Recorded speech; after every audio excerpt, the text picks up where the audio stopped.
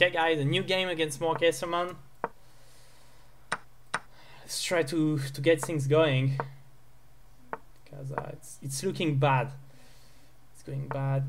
He's getting me in all the openings now.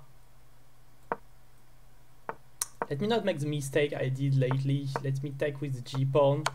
Okay, thanks God I could. I mean, always taking with the queen as a reflex. It's okay.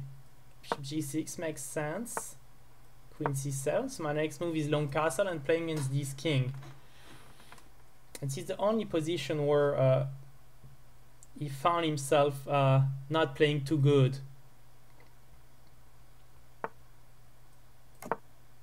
Not playing too good. Because 11-4. So here last time he played with G3 to defend, and he had quite a few problems with his king. Just could not conclude. Let me push F5. So same idea if he goes. Bishop G5 always makes sense because F6 and E5 is not quite playable. But let's start with Rook E8. So we want to play F4 for the moment. Okay, F4. Because if we exchange everything on F4, I mean he cannot take with the pawn. Okay, so he's trying to get this bishop defending, coming back to G3.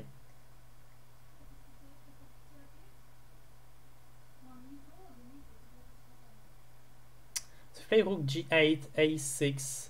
Okay, play a move, pawn takes, bishop G3, take on G3, take everything on G3. I will have a draw. I would have a draw because I will lose all the pieces on G3 with my queen stays in the game and I make the checks. I mean, at least a draw. Maybe we will play bishop F1 here. So maybe we start with A6 and then bishop F1. But if bishop F1 I may... Can I take? It takes on B7. I'm taking with my king. Yeah, let's take. I mean, I don't want to lose a tempo on B7, obviously. What happens if I take? We take everything on G3. And then at least I have the draw. Okay, I'm taking with my king. Okay, I'm taking. Oh, okay. Okay, I'm taking anyway. Okay, anyway, this can't be bad, you know? I mean, 1, 2, 3, 3 against 5. Okay, 2 rooks for a queen. But I have pawns. Okay, straight rook G8 and the checkmate, but queen H2, so I'm getting some air to breathe for this king.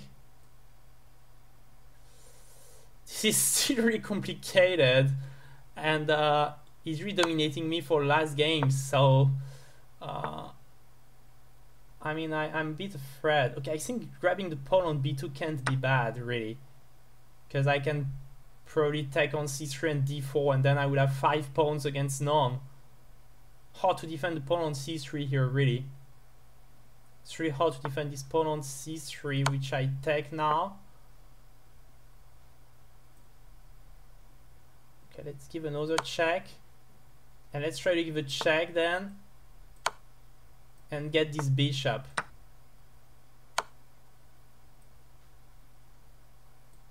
Okay, if king d6 I'm going to be checkmated, so I need to play knight d7.